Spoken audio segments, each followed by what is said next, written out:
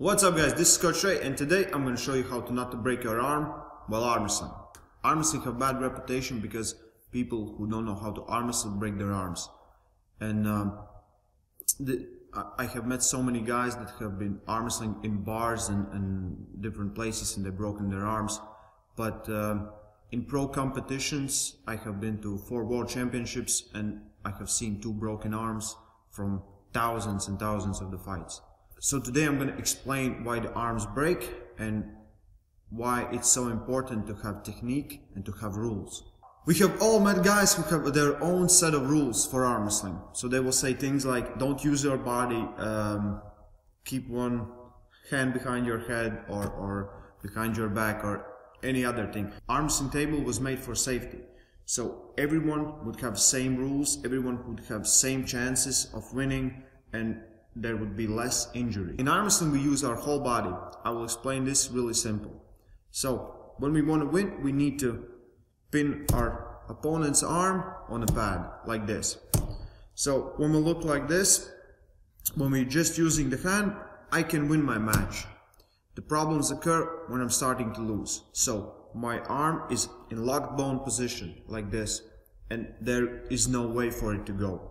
So if somebody wants to pin my arm, they have to break my arm. This is why we use the body. If we're winning with our whole body. If we're losing with our whole body.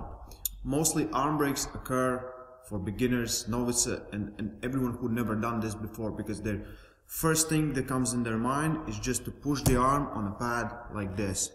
Arm wrestling is not pushing, arm wrestling is pulling. So whichever style you prefer, however you do this, always pull your arm towards you. It doesn't matter if it's top roll or going outside or hook or going inside. To not to break your arm, first rule is use your body. So whenever you're losing with your body. Whenever you're winning with your body. For second thing, I will need help from my fellow arm wrestling trainer, Reins Rudzīts, so let's get to it. Let's say we both are beginner arm wrestlers. Our first instinct is just to push the arm on a pad. The problems start occurring when we're both doing the same thing. So we don't know that we have to pull opponent, we'll start pushing like this. So we get in a position where we're both basically in the same strength and he really wants to win, so he will start to rotate his shoulder inwards like this, leaving his arm behind.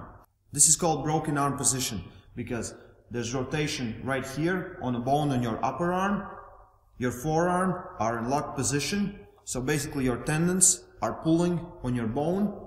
And if your bone is not used to the position, injury can happen. So how to not to get your arm broken in arm wrestling match? All you need to do is lose with your body and win with your body. So you're always staying like this, you're looking at your arm, you're not turning away, you're not just doing something without looking, you need to control everything. So if you want to control your arm, you're looking at your arm like this. Second thing is, always pull, try to pull. If you're going in hook, that means inside, pull the arm closer to you. If you're going outside or top roll, pull the arm closer to you. There are advanced technique that's called side press, where you really press it, but it's not still the same as novice arm wrestlers are doing, because they're just they're really not understanding the biomechanics of arm wrestling. They just want to push and they leave their shoulder behind, so there's rotation in the arm and it looks like this. Problems start occurring when I really want to win. So I will be in this position and I will just push with my body in front of me. So all the rotation in my bone and a break can happen. Last thing, always stay as close as you can to your arm. So sometimes the guys will do things like this. So I will hold him and he will go outside and just open up his arm like this. And again, his shoulder is moving that way. And if I'm pushing him on the other direction, there can be a break here. So always try to stay a little bit closer or as close as you can. Thank you guys for watching. I hope you will not break your arms. Thanks Reins for the help.